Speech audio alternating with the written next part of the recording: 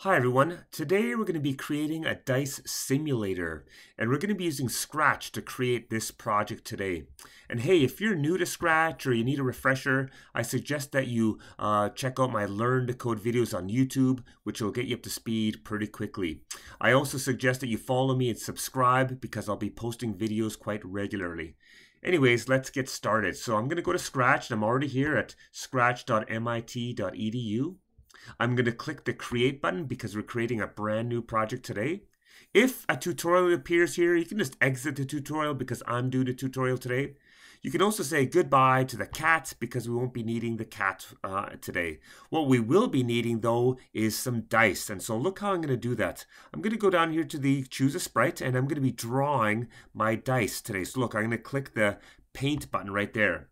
And what I'm going to do is use the square rectangle feature right there. I'm going to choose a nice color, maybe light purple should work. You can choose whatever color you want. I'm going to choose a light purple.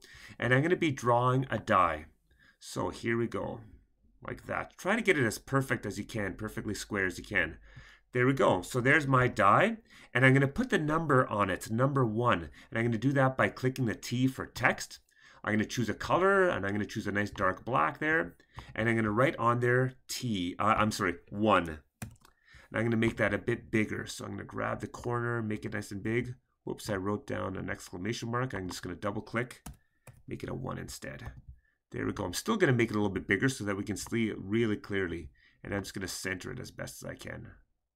Right there. Okay, so there's my dice number 1. But you'll notice here it says costume 1. That's the title right there, costume 1. I'm going to make everything really simple and just call this 1. So I've got my dice. There's the die. It has a number 1 on it. And I've called it 1. So the costume is number 1. Now look what I'm going to do. I'm going to duplicate it. So I'm going to put my mouse pointer up here, 2 fingers on the touchpad, duplicate. I'm going to click this, make it a number 2. So you'll notice I've got die number 1 and it's called number 1. I've got die number 2, it's called number 2. And I'm just going to create all 6 die like this simply by duplicating, then clicking here, changing the number. There we go. I'm going to do it again. I'm going to go in here, change it to number 4. Dice number 4 is called 4. So I'm going to duplicate this again. I'm going to call this one 5. Perfect. And one last one, duplicate. I'm going to call this one 6. And I'm going to make one more die. You'll see why in a minute. So I'm going to duplicate this final one. This is the 7th one. I'm going to get rid of the number altogether and just going to fill it in a different color. So I'm going to grab the bucket. Maybe I'll just leave it black and fill it black. So there I've got my first dice with the different sides of the dice. There's side 1, 2, 3, 4, 5, 6. And I did that by making the first one perfectly and then duplicating it and then going in and changing the number. And then I made a final 7th dice that I just left blank, black like that. So that's your first task today. Go to Scratch, go down here, hit the paintbrush button, and then start creating the dice with this rectangle feature and fill it in with a certain color. I chose purple. You can choose whatever you want. And then call each one a different number. So dice number 1 is called simply 1. Duplicate all of them. When you have that, we'll be ready to go to the next part. So I'm just going to pause, let everybody catch up and make their die like this. And when you're ready to go, I'll be here waiting for the next part. Okay, now that we've created the different sides of the dice with these costumes, we're going to code it so that it goes to a random side. So watch how we do that. When the green flag is clicked, let me make this a little bit bigger for you working at home or at school, wherever you happen to be. When the green flag is clicked, I just wanted to go to the plain dice right here. I'm just going to move it over. I'm also going to shrink it a little bit. It's way too big, maybe 50%. There we go. So that way I can fit 2 dice on here. So I've just switched the size to about 50%. You can choose whatever works for you. And I moved it over here. And now when the green flag is clicked, let's have it go to costume number 7, the final one, just as we're waiting. So green flag, I'm going to go to the looks button, switch to costume 7. Perfect. Now when I hit the space bar, I want it to go to a random number. So when the space bar is clicked, when the space key is pressed, we need to make a variable so that we can choose the variable in the side. So I'm going to make a variable right now. So look, I'm going to go to variables right there. I'm going to make a variable. I'm just going to call it dice1 because that's what we're working on, dice1. And I want to set dice1 to a random number. So when the space key is pressed, set dice1 to a random number. A random number. So we've got 6 sides of the dice, right? So choose one of those sides. So pick a random number from 1 to 6. And then I want it to switch to that random side. So looks button, switch to costume, not 7, but I want it to switch to costume dice. So the operators, no, variables, dice1. So switch to costume dice1. So look, green flag, it goes to costume 7. It's the blank one right there.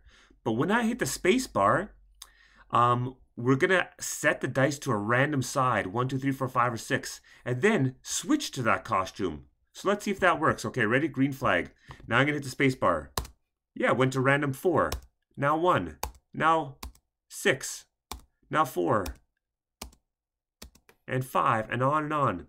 So this is pretty much all of the code we need for this die. Switch to the blank costume, that's costume 7. Create a variable, and I called it dice1, because remember we have 2 dice. So for dice, let's make this dice1. And when the space bar is pressed, set dice1 to pick a random number between 1 and 6. And then we're going to switch to that costume between 1 and 6. So I'm going to let you code that, and when you're done, we'll be moving on to the next part. I'll be here waiting for you. If you get stuck, please look at my code there. All right, now that we've coded this dice pretty much perfectly, we're going to duplicate it. So look, I'm going to put my mouse pointer over here. I'm going to touch it with 2 fingers and duplicate it. So now this is sprite number 2, or dice number 2. Here's dice 1. Here's dice 2. I'm just going to move dice 2 over here. That. Move this over a bit. Perfect. Okay. So now we need to create a variable for dice number 2. Otherwise, they're always going to be the same. So I'm going to make a new variable. I'm going to click on variable. This one we're going to call dice 2. Okay. So for dice 2, we're going to switch to costume 7. That's the blank one. And when the space key is pressed, let's set dice 2 to choose another random number right there. And then switch to costume dice 2. That way, dice 1 and dice 2 will be different numbers. So green flag, spacebar. Great. Nice. They're switching to random numbers. All right. So I'm going to let you duplicate dice number 1, make a new variable, call it dice 2, and then set dice 2 to pick a random number between 1 and 6, and the costume should switch to whatever dice 2 is selected as. I'm also going to hide these 2 variables. So I'm going to unclick them so you can't really see them. So I'm going to let you do this next. So duplicate this, create a new variable called dice2, and then simply switch a couple things like set dice2 and switch to costume dice2. And if you get stuck, please take a look at my code. All right, I hope those die are working for you. Hey, one problem, I don't like how fast it switches between numbers. I like a little bit of a delay, so it goes too fast. So look what I'm going to do. I have a little trick here. I'm going to just pause for a minute. I'm going to create a title, so I'm going to go down here and click on the paintbrush. I'm going to choose a color that I like, maybe a nice blue color. I'll just move these over until I get a nice blue, light blue like that. Perfect. And I'm going to write down the word dice simulator, or roll the dice, or something like that. Dice simulator, like that. I'm going to make it a little bit bigger. Great. I'm going to grab it and move it up to the top like that. Now, I want it to look like it's rolling, like when you shake the dice. The words dice simulator are going to shake as well. So watch how I make it shake. So when the space key is pressed, right? When the space key is pressed, these change numbers. When the space key is pressed, I also want this to shake, the words to shake like they're being rolled. When the space key is pressed, I'm going to go to the motion, turn 15 degrees one way, and then turn 15 degrees back the other way. And I'm going to put a little bit of a weight in there, otherwise it'll be too fast and we won't notice. So weight 0.001, something like that. And another weight here, 0.001. So it's going to turn 15 degrees this way and then 15 degrees that way. And I'm going to have it repeat that 10 times. So let's see how it looks when I hit the space bar. Okay, green flag, space bar. See, it looked like it was rolling back and forth. See that? It's kind of cool. So I've created the title Dice Simulator, and I've coded the words Dice Simulator to go back and forth really fast 10 times whenever I hit the space bar. So that takes a couple of, not even a couple of seconds, that maybe takes 1 second. So look what I'm going to do. I'm going to go back to the first die. And after I hit the space key here, I wanted to wait 1 second before it actually does this. I'm also going to go to this one and wait 1 second before it actually does this. So that way, this is rolling, these are waiting. So ready, green flag, hit the space bar. Perfect, look at that. Nice, I like that. Wonderful, okay, so that's good. Now what I want to do is get a character that's going to multiply these for me. So let me go down here, and the one I'm going to choose for this one is Dot. Dot doesn't get much playing time in these games, so I'm going to choose Dot right there. I'm going to put Dot down here, and we're going to pause there. I'm going to let everybody create a title and have the title go back and forth 15 degrees a whole bunch of times with a repeat, and then change the dice to wait for 1 second before it chooses its next random number. Okay, and then you can finally choose a character like Dot who will be telling us the answer to 6 times 5. So I'm just going to leave it here for a few minutes. If you get stuck, look at my code, and when you're ready to begin, we'll go on to the very last part. All right, so now we got to code it so that when you hit the letter M on your keyboard, the dog multiplies these two numbers and gives you the answer. So let's do that. So I'm going to go to the dog right now, and I'm going to go get the button that says when space key is pressed. Space key is pressed.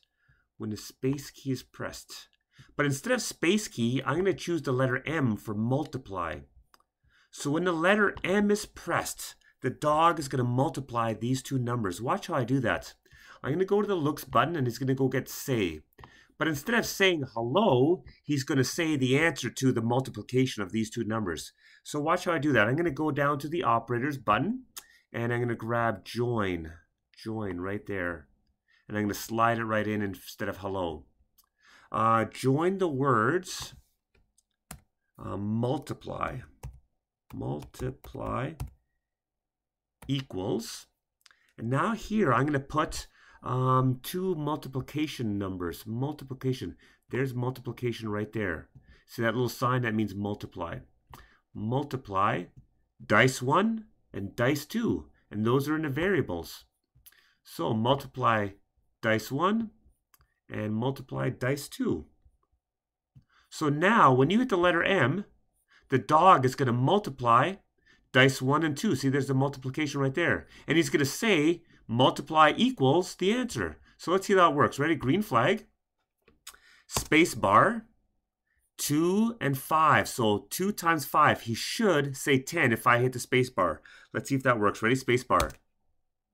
Oh, sorry. I pressed space bar. It should be the letter M. 5 times 1 is 5. I'm going to hit the letter M on my keyboard. Multiply equals 5. Good. Let's test it again. Space bar. 5 times 2. That's 10. So I'm going to hit the letter M. Multiply equals 10. Fantastic. Now look what I'm going to do. I'm going to duplicate this code. So I'm going to put my mouse pointer right up here. 2 fingers on a touchpad. Duplicate it. And I'm going to change this to the letter A for add or addition. So I'm going to pull this one down. And instead of multiply, he's going to say add equals. And I'm going to get from the operators button the addition block.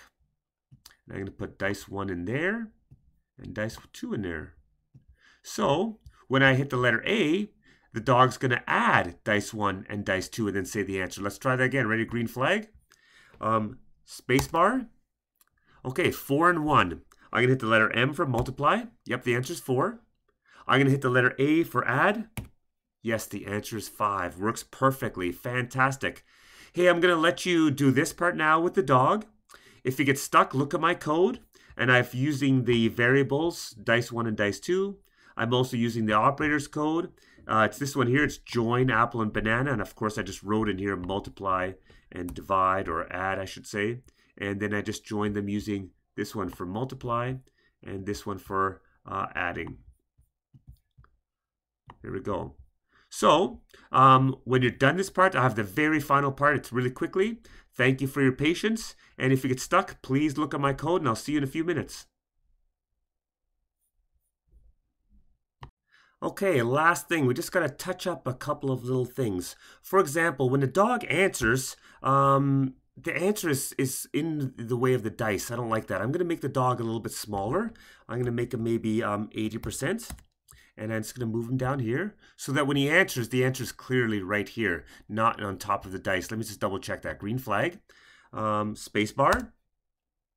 Okay, 4 times 2. I'm going to hit the M for multiply. Okay, not bad. I'm just going to move him over a little bit right there.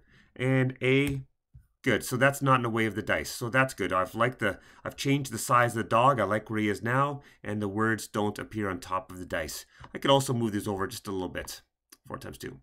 Hey, I need a backdrop. This white backdrop is pretty plain and boring, so I'm going to go choose a backdrop that works for me. The one I like, you can choose whatever one you want. I'm going to choose blue sky too, just to add a little bit of color. That's nice.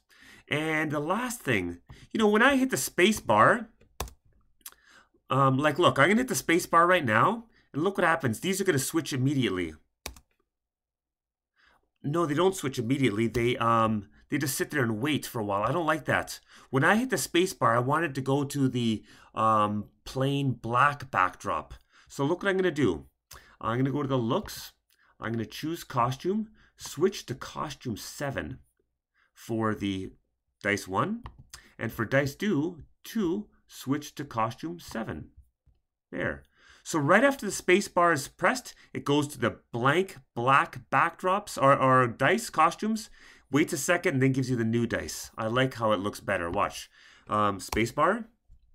Good. 5 and 4. Space bar. Look how it goes black. And then it reveals the numbers. So it's hiding the numbers and then reveals them. I think this looks way better. Okay. And the letter M for multiply. Good. It's not in the way. Letter A for add. And that's not in the way either. Hey, you've done a great job on your dice simulator. I hope you like that one. I think you're going to like our next project, which is creating a fitness workout. So I look forward to seeing you next time and hope you're enjoying these lessons. Thanks, everybody. See you next time. Have a good day.